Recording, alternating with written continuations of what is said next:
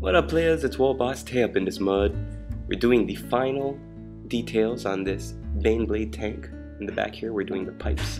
These were really easy to fit on and figure out where they go. They've got 2 contact points, really easy. Now we're doing the nameplates.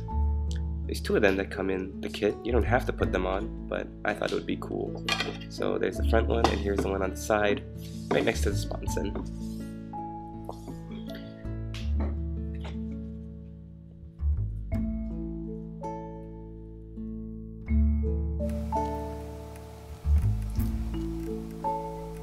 So I added a few more things, but now the Baneblade is done. Added a heavy stubber to the turret there. Pintle mount. Nameplates, like I showed you, were added to the front. And I'm not sure if I showed you guys this, but I added a toolbox here to the back hatch. And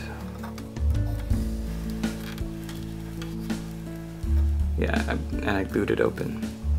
Found the tow hooks, so they go there, and the little tail light piece there. And straighten that out. And it's done, built. So continue following my progress as Project ApocAugust in September continues. War Painter Brian is already well on his way to winning this competition, but I'm still doing what I can with the time that I have, so I'll put a link to his channel below. Thanks for watching. Forgive my wobbly Baneblade cannon, and thanks again for all your support. See you guys in the next video.